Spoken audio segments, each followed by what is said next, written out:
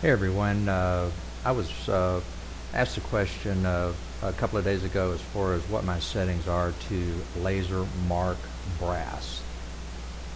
Instead of doing a bunch of screenshots and leaving a lot to the imagination, I decided just to drop into the EZCAD 2.12.0 application utilizing a 50-watt laser and show you some of the settings that I use in order to engrave on brass. This test is just going to show you basic brass engraving. It's not going to, really optimize for production purposes, things of that nature, as far as certain resolutions, and I'll show you what I'm talking about on that in just a moment. Our primary color that we're going to be using here is magenta as far as our power settings. The items that we're going to be engraving are some things that I've gathered up around the shop since this weekend. Item number one is your standard garden variety Home Depot or Lowe's solid brass key. Okay. Secondly, a 308 brass case. Okay. And I believe this to be brass. It's somewhat of a mystery metal. This is a water meter housing. The instrumentation has long since been removed. It's just the housing, and I've got around 30 of these, so they're destined for the scrap yard. It is a little bit different in the sense of the key and the shell casing, in that it has a little bit more of a pinkish tone to it. I do not know if they mix different metals to achieve that or what the deal is, but as you can see, it's a yellowy tinge to a key, a little bit of golden color, and this is has a kind of a pinkish look to it. I don't really know what that means in regards to what it's made of. I think it's primarily a brass, but I will tell you this much, that all brasses are not created equal, so this could be a perfect example of how they are different, as well as the shell casing. So the first thing I'm going to do, I've got three examples here on the screen. This will be the key primarily. Secondly will be the brass casing, and lastly will be the water meter housing. Let's take a look quickly at my settings as it relates to power. I'm running 3 loops. Speed is 160. Power is 100. Frequency is 20. Frequency at 20 is going to be the most aggressive. You can certainly raise it. It cannot be lowered. If you try to lower it, it's going to have zero effect because the controller will only do so much. So we're running 50 watts. This is going to vary on everybody's EZCAD application. This is your start and stop, and making sure you don't get shadowing and you get nice steep or 90-degree walls as far as your engraving is concerned. Lastly, we've got spot diameter. Very rarely, if ever, do I change that, but just for the sake of information, it is set on 0.050 millimeters. I'm just going to cancel out of that. The hatching, let's take a close look-see at that. Okay, hatching. Alright, so there we are.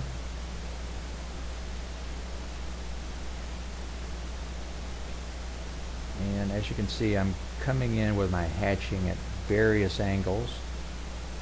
Highlight it there. We've got hatch 1 coming in at 45 degrees, 0.02 millimeters as far as my line spacing. Hatch number 2, 90-degree angle, still 0.002, 0.02. And lastly 0.02, and that's a 315 angle. Everything is using the same power settings. Everything is using the same 0.02 millimeter as far as the line spacing, and angles are varying only from 45 to 90 to 315.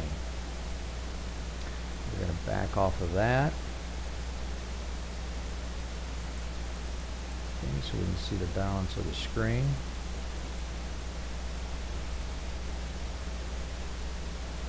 Okay, move this to the side. Okay, there we are. First one we're going to do is the key. So this will be our text we're going to use. This is our address and apartment number. I've got a bunch of these keys to do. This is kind of a little personal project I've got for some apartments I need to replicate some keys for some tenants. So we are going to move that to center. First thing we're going to do is drop in our settings. I've already done that ahead of time, so we're running 1.95 millimeter in height. Our focus length will be 317.95, and our base height will be 146.95. Drop that in. I'm going to go ahead and hit the red button to get a focus on the key. Get our key in place.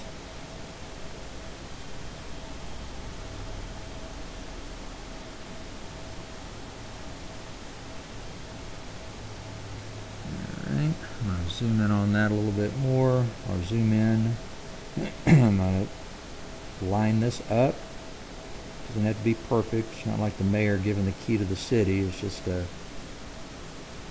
marker so we know what the key is associated to. A slight little bit of alignment there. It looks like we're good to go. We've got our height in place. We've got it zoomed in so you can see it do its thing. And do the stop and mark. What I've noticed about doing the solid brass keys is the light is bright immediately and my marks are a dark black, which tells me it's not doing the dance. I'm getting some depth there.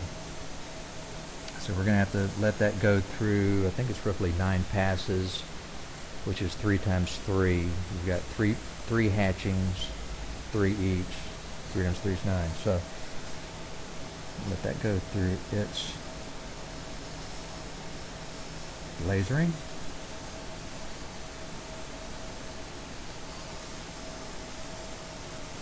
Down here shortly.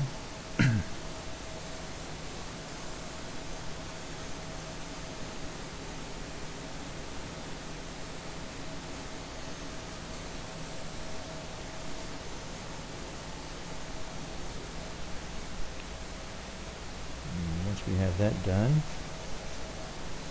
we're going to get a close-up of that item.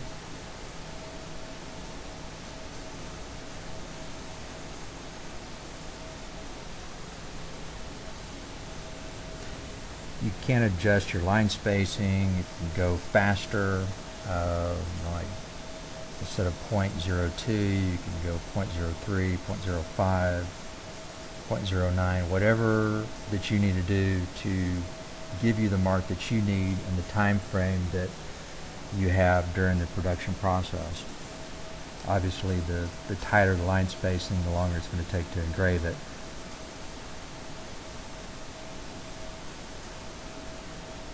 Okay, so that's done. Take a look here.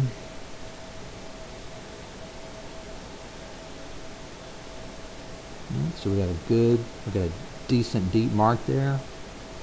You see there, nice clean crisp. It's relatively smooth to the touch, no burnishing or smoothing is required. I mean, it's a very it works and plays well with the laser quite nicely. Now the next item we're going to do is we're going to drop in our brass casing. There we go. Put that right there. Drop in our readings. Got my height that over, so we got a part height of 11.70. Okay. We have a focus length of 327.70 and a base height of 156.70.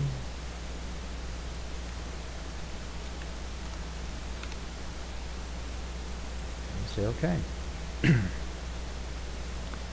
go ahead and move this other graphic out of the way. Grab the text, highlight the brass casing, move it over to center, hit the red button, get our focus in play. And let's get things lined up on this. Get it from the side here to make sure I've got good centering. And everything looks good there. And mark.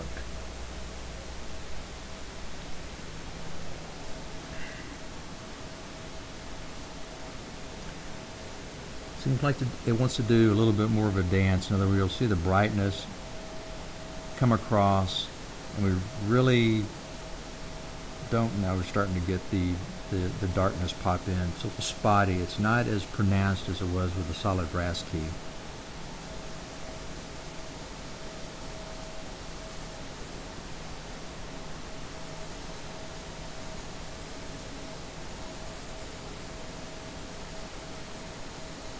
See right now it's not very consistent with the E as in the other characters at the end of the word case.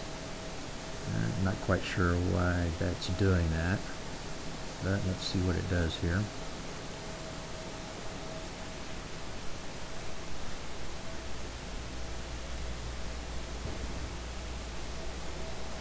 Okay, it's stopped. I'm going to grab me a little napkin here because this thing is very toasty. Alright, so there's our mark there. Didn't really get the pronounced E like I had hoped for. Don't know what's going on there. I don't know if it could be possibly levelness because this is a tapered case. I don't think it's out of focus, so we should be fine there. Everything's set dead center, so it could simply be the fact that it's a tapered case and we're getting less power there. Everything looks real nice here. Is comparing it. Better, deeper mark on the solid brass key than on the shell casing. So I'm going to set these two aside. Get that bad boy right there. Move this over. Now let's bring into place. I'll zoom the camera out.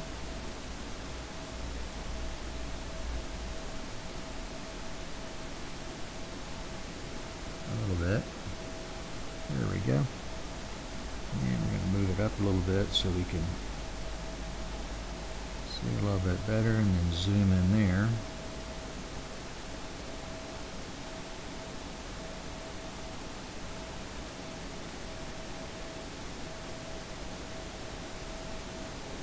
Allow me to zoom. There we go. Take a look at that. So we're going to drop our settings in for that new piece and see how it does. You can see I've had a couple of test runs I've already done on it, so I know it's going to mark, but it's just a matter of will it mark to the degree that the other parts are. So let's take our settings here. Our part height will be 58.92. Our base height 203.92,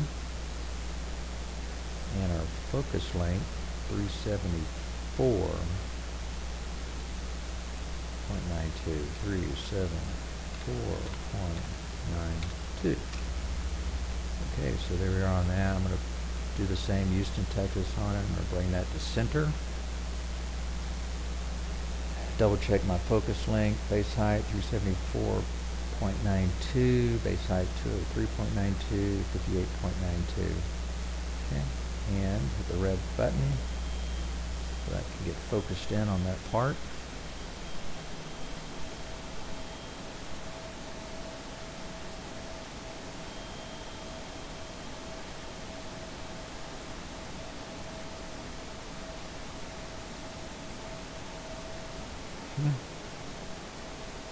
Get that to center of the piece. Move that right there. And it looks good to go. It's a piece of scrap anyway, so let's set the world on fire. Stop and mark.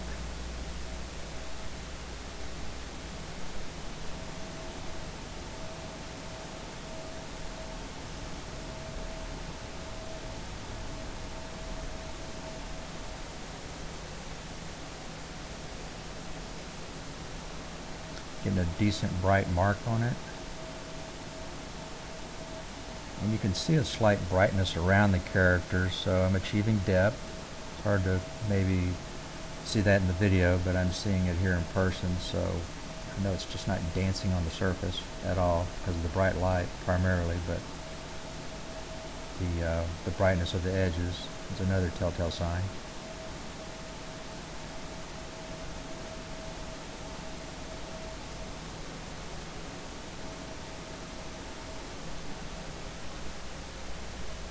So while that's finishing, all in all, we've gone through the solid brass key test, the 308 shell casing brass test, and now the water meter is finishing up. Everything was using the exact same power settings through and through. Everything was using the same hatching, the same number of loops, the same line interval. Everything's the same. You can adjust any of these things that you want, but if you're wanting a starting point of what my settings are, here they are. So that's it. So we got this. Let me back the camera off a little bit. There we go. Back that off a little bit. Kind of scoot this to the side. We got our key there. Nice mark. You've got, and by the way, all these marks around the shell casing, that's the same power, same setting, same everything. So you can see it. You know, this is a little bit rough to the feel, but I mean, you can. It's clearly a deep mark in there, so it's not going to go anywhere. And we got that. We got those. So that's my brass settings. I hope this has helped you out a little bit. If you have any other questions, post them up to the board. Thanks. Hope you enjoyed it.